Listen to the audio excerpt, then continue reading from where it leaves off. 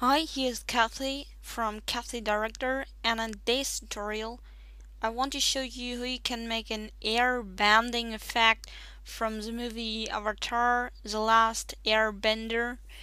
It's very easy, but you need the plugin Particular. You get it by Red Giant Software. The link is in the description. Let's get started. First you need a clip with this hand moving thing like this. So you're bending the air and then you can shoot it out. So drag your clip in a new composition and you get this window here. I made some color correction on my video clip here because the original sucks. First go to Layer, New, Solid. It doesn't matter what color, but make comp size. Okay. And then go to your effect panel and type in Particular, Trapcode Particular, and drag it on your solid. Now you get the default. Go to the beginning where you want to start the bending the air. Use the page up and page down keys to move. Go to emitter and change your particles per second to 60. Change your velocity to 13, and then you go to position and X and Y. Click here, and that's the position where you will have your air thing. So go to the point here and click on the stopwatch and go page down, I think, yeah, down to move forward and keyframe all your position of your hand here. So like that, drag it to there, and After Effects will automatically make keyframes.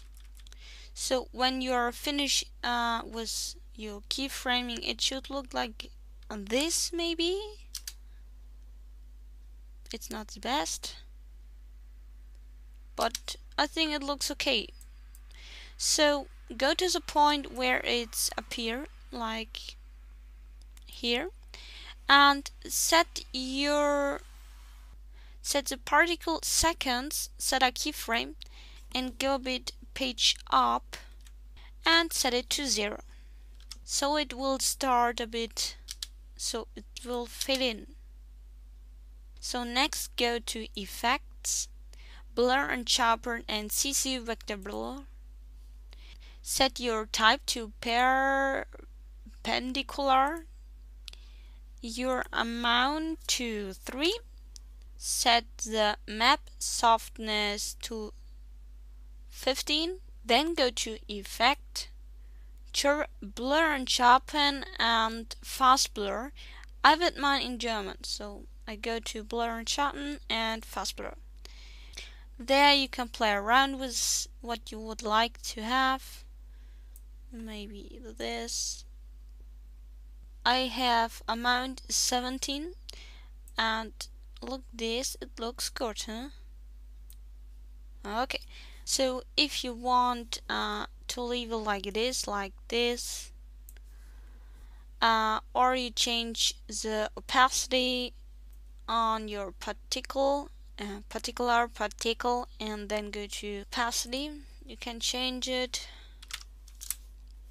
So, and here is my result. When you better play around with your settings here, you can make it perfect, better than mine, I think. I hope so.